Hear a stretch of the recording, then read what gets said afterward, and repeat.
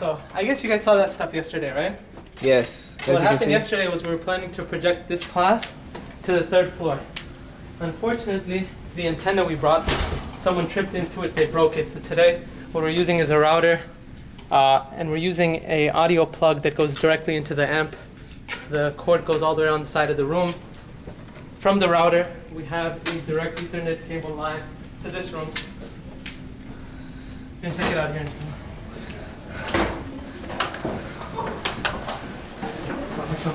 Oops. Into this room. And I will talk to everybody. This is going to be the babysitting room. As you can see, we have a projector set up here for the class. MashaAllah. The audio and everything from the class, it's coming directly from the amp.